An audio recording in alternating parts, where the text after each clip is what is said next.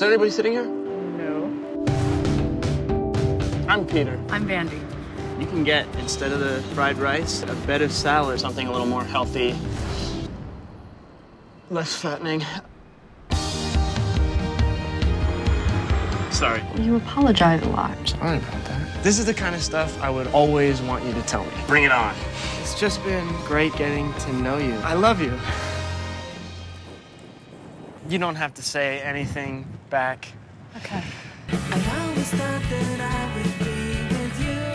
I'm not happy, Vandy. Is Peter coming today? Peter and I aren't friends anymore. Peter wanted to be friends with other people while he was friends with Vandy. You can have more than one friend. I have something for you. And I realize that you're dating someone. It's the crossword puzzle. Southern University, for short. The answer was Vandy. And I was like, hey! You'd run through my mind more than a few times.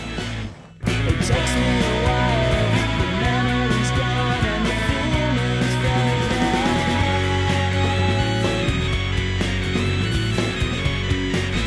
faded. Everything that happened with us happened for a reason. This is who we are together. We're just gonna stay the same way. It's not gonna be any different. I